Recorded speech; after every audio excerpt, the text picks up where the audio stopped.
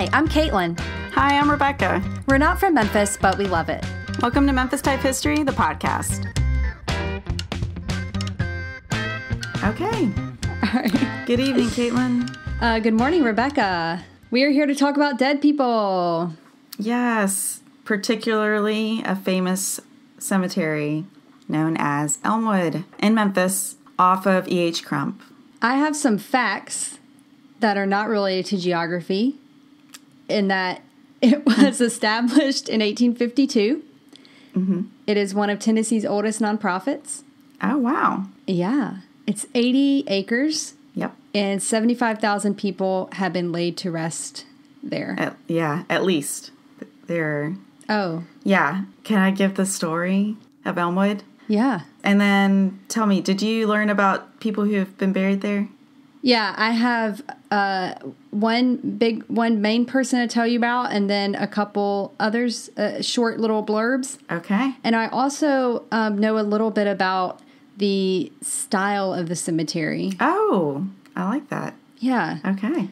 So you want to tell the story, and then if you end up not talking about the style, I'll talk about that for just a second. Yeah, I'll leave that up for ya. For ya. All right. For you. It's early. Okay. So Elmwood, as we know it, began with 50 men. Okay. They bought this 40 acres of land, and to determine what they were going to name it, they drew names from a hat. And the name that they came up with was Elmwood. But then they all looked around and realized there are no elms here. Who put that in the hat? I don't know the name of any of the 50 men.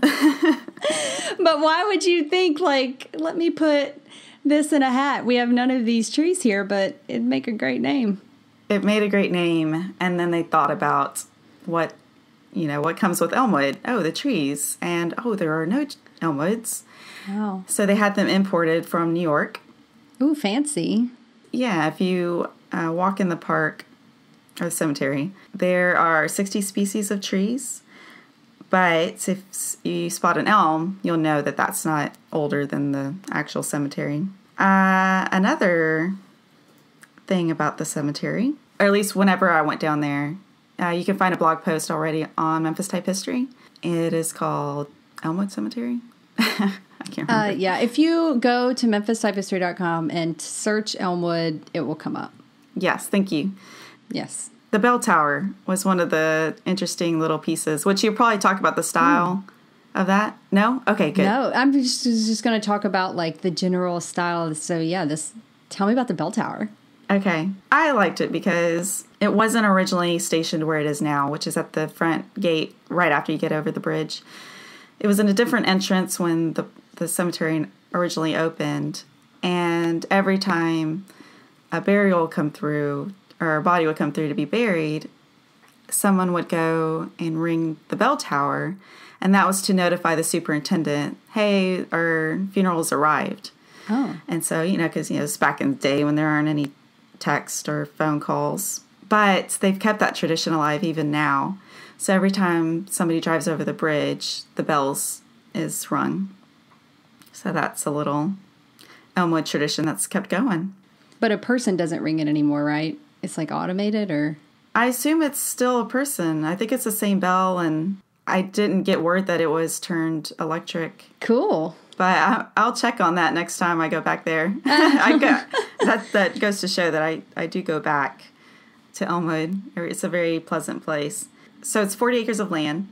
After the Civil War, the cemetery doubled in size. So that's how it got to be the 80 acres that it is now.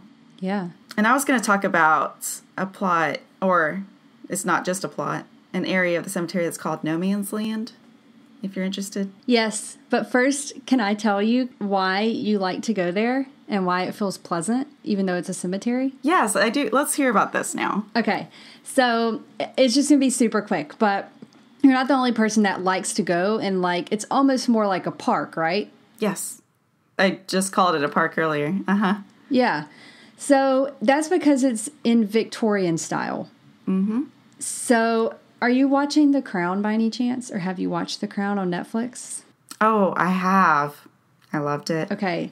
So Queen Victoria in that show and her husband, Albert. Mm-hmm. When he died, she spent her whole life mourning him, basically. And you kind of can see that in that show. Mm-hmm. I really liked that show a lot. I was sad when I finished the season. So her, like, style of mourning, she kind of made it a whole thing, almost like a culture, like a trend of mourning. And so cemeteries became like a bit of a reflection of the art of mourning. So that's why, like, the monuments are really decorated.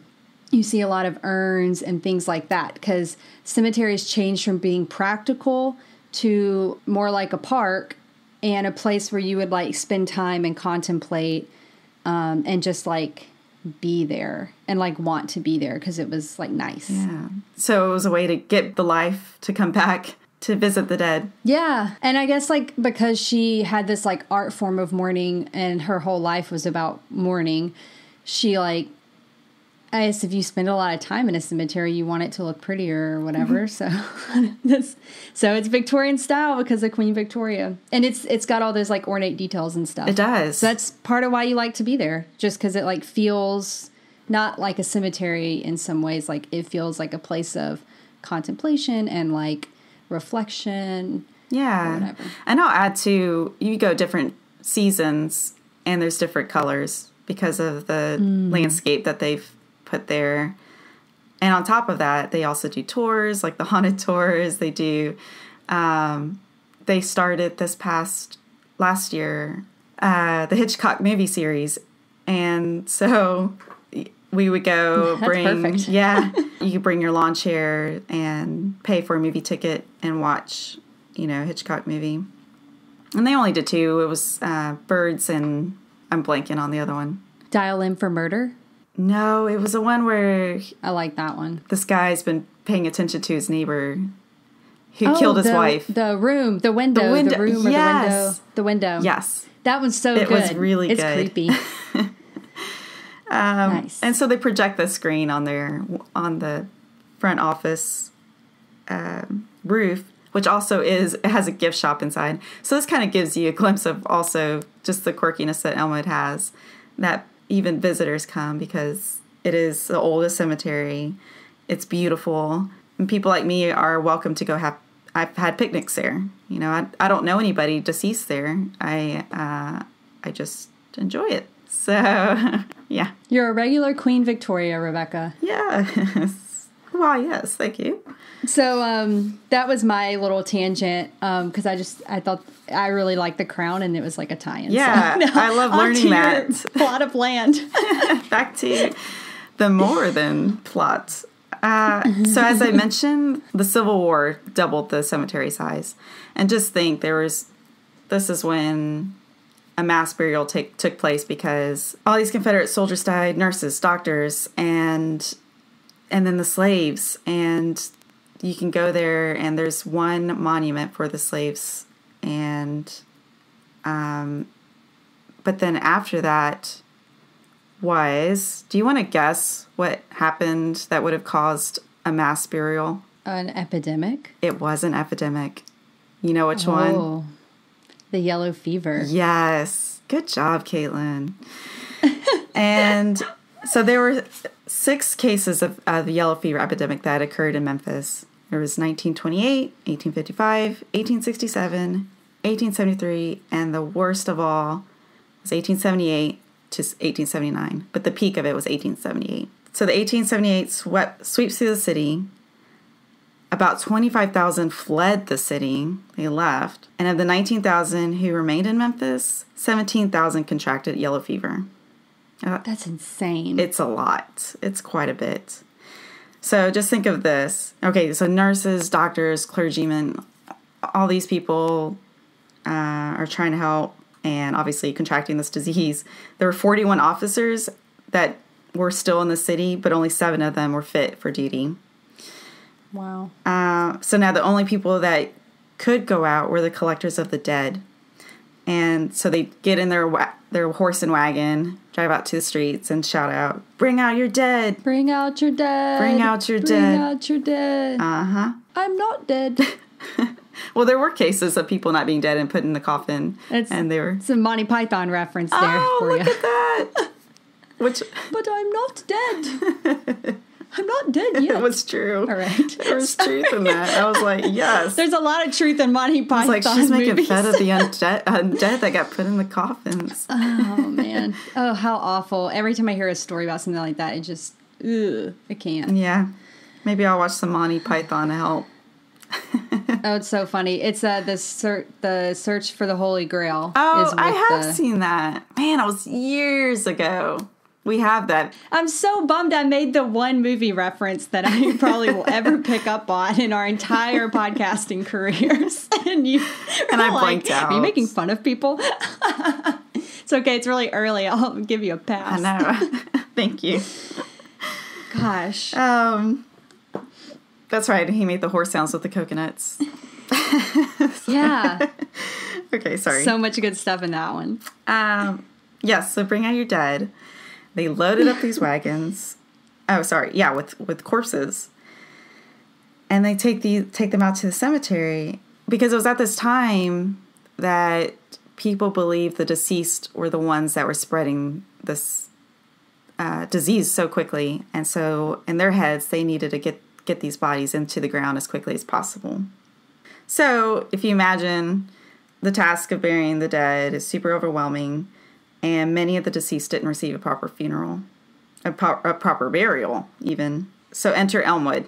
Okay, wagons of bodies are arriving each day, and they're being buried at the cemetery.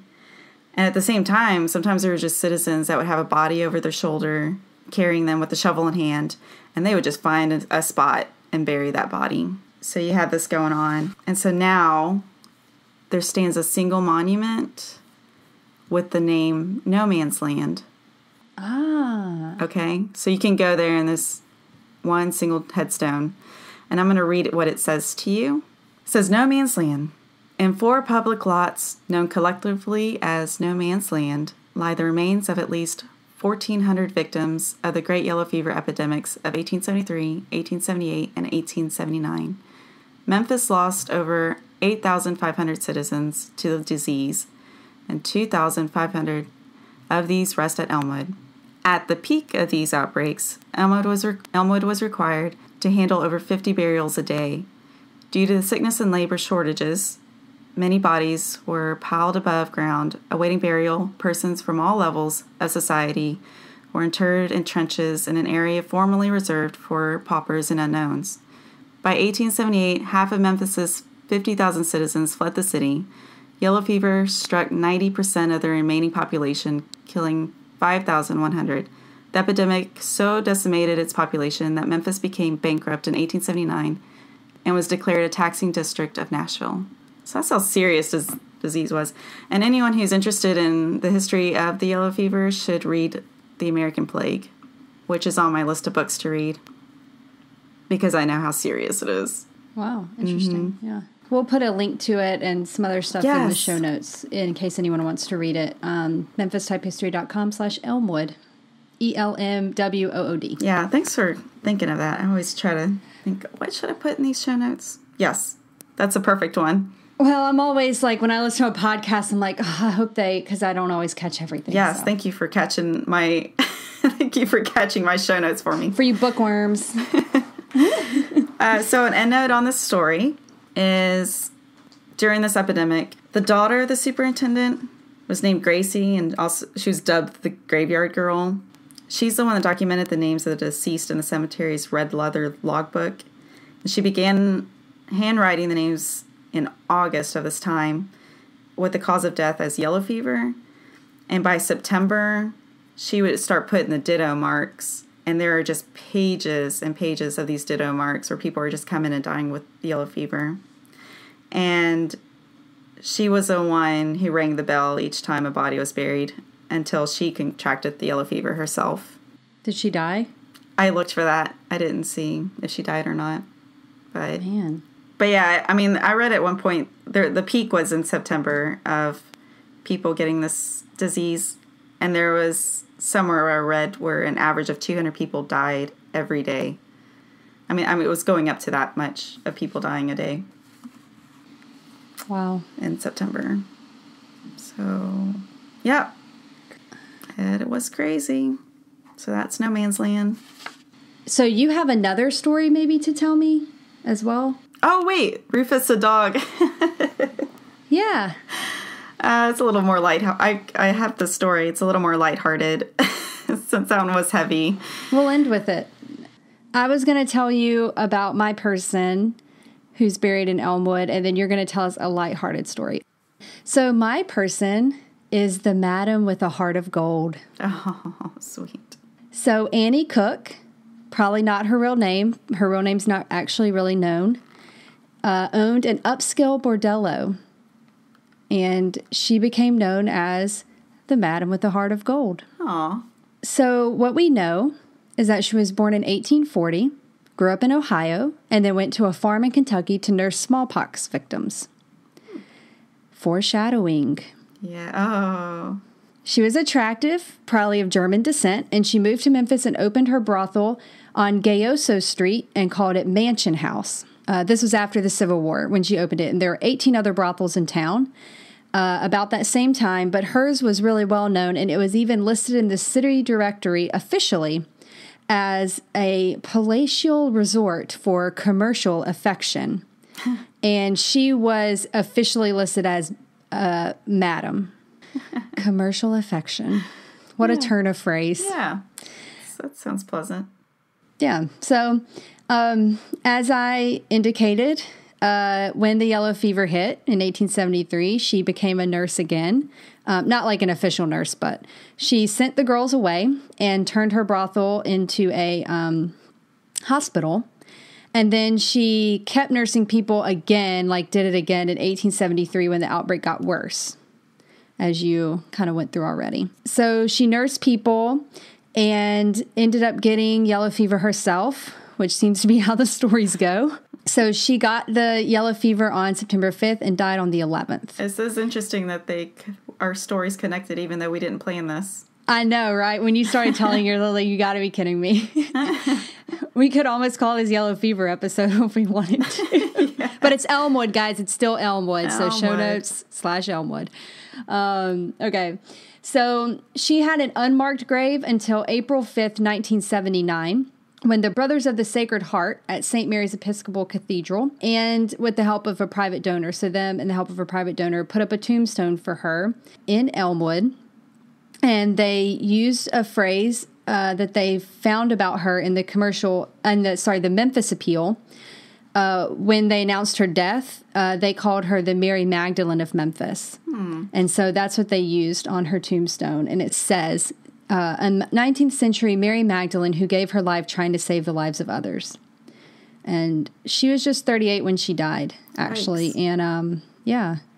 But I thought that was very interesting, just a weird little tidbit. And I found a bit from her eulogy from the Memphis Appeal, where she got her nickname Mary Magdalene of Memphis, from September 17th, 1878, that I can read you. Yeah, please do. Out of sin, the woman merged, transfigured, and purified to become the healer. Surely the sins of this woman must have been forgiven her, for her faith has made her whole, made her one with the loving Christ, whose example she followed in giving her life that others may live. That's sweet. Yeah. And apparently that's a very Victorian way to write a eulogy as well. Ba-dum-bum. I like when things come around and connect. Okay, I totally forgot, though. I also found, do you have any questions about Annie Cook? No. I pretty much told you everything I know, but okay. There's actually not a lot about her. I even tried to find maybe some kind of picture, which is obviously a long shot, but I couldn't find anything. I was just really curious. But I did find 2 other people who are buried at Elmwood, and I felt like it was fitting to bring them up. I know we're delaying your lighthearted story even more. That is a short story. we just can't get away from Elvis. Yes. So several of his dates are buried in Elmwood, and I'm going to tell you their stories of going on dates with Elvis. You're breaking my heart, Caitlin. I'm just kidding. I'm not. They're not. Okay. So Grace Toof, you probably know this, is buried there. And I've read the name. And Grace, yeah, same problem here. Just read it, that's who Graceland is named after. Mm-hmm. She's buried there. And Mary Jenkins Langston is also buried there, and she was one of Elvis's cooks. But more importantly, she was the one who perfected the peanut butter and banana sandwich. Oh, straight to my belly yumminess. Yeah. I love that sandwich. Thank you, Elvis, for introducing me. And thank you, Mary Jenkins Langston, for perfecting it. So they are also laid to rest at Elmwood. Oh, look at that. So that was my little story. Let's see a lighthearted story. It's Victorian death episode. Yeah. People that are buried in Elmwood. However, there's a story that I'm saying a friend told me. I won't give details of who she is because her name should remain unknown. And the reason is, story goes, her grandfather is buried in Elmwood. And at the time when he knew he would be passing away, he had, I believe, tuberculosis. And he gave a dying wish of, when I die, I want a spot next to me for my poodle Rufus to be buried as well. And you have to understand, the bond between him and his dog is very strong, and apparently he's in love with this dog. Nobody else really cares about this dog. He's kind of a mean dog, but that's Rufus loves his owner, and grandfather loves his dog Rufus. So the grandfather tells his son, okay, this is what I need you to bury Rufus next to me. And the son goes to Elmwood and asks if this is a possibility, and they say no, you can't do that. So the son goes back to his grandfather and says, goes back to his dad and says, it sounds like this isn't going to be possible, I'm sorry. And the grandfather flips and says, or his father, that is my only one wish. You got to get this done. This has to happen. This is the only thing I want with my death. So the grandfather passes. He's buried at Elmwood. And Rufus is still alive and well. But the day comes when Rufus does pass away. And what does the dad do? He takes a dog, a friend, and they break into Elmwood, and they bury that dog next to the grandfather. And my friend says she thinks that they had even planted a bush next to the tombstone just for preparation, knowing that the dog, they might have to bury that bush out and put the dog in. Yes. So there are over 75,000 people buried in Elmwood, and at least one of those is a dog that wouldn't be documented. So it made me wonder, like, how often would this happen? And I looked it up, and I couldn't find anything that said it was illegal, but it's very possible it could be illegal. And but I was like, surely there are people who are really bonded with their pets that they would ask for that. But someone did comment that most people outlive their pets. So that's one thing. Yeah. Wow. At least one dog. That's amazing. A Memphis Type History scoop. Yep. And if you have your own story, please send it to us. Tell it to us. There's SpeakPipe on our website. You can actually leave us a story with your voice. Yes. Do it. Tell us about your dog burials, your own Elmwood stories, Queen Victoria stories, anything. Anybody you know that contracted yellow fever? Yeah, that would be really wild. Yeah. Elmwood, guys. MemphisTypeHistory.com/Elmwood for show notes and links and pictures and all that good stuff. Mm-hmm. Okay, what else? We said SpeakPipe. We said show notes. We have not said Patreon. Patreon. Go support us on Patreon, please. Yep. Patreon.com/MemphisTypeHistory. For as little as $1 a month, you can get behind-the-scenes photos, videos, the cutting room floor episodes, which are all the tangents and outbreaks and various things that didn't make it onto this official episode that you're listening to right now. You'll get other perks for more than $1 a month. If you're feeling generous and you want some merch, you get some merch. Mm-hmm. So go check it out. Open your wallet a little bit because we want to continue doing this. Yeah, we like digging up history. Digging up history. Cemetery jokes. All right. Well, this is Memphis Type History, the podcast. We like your type.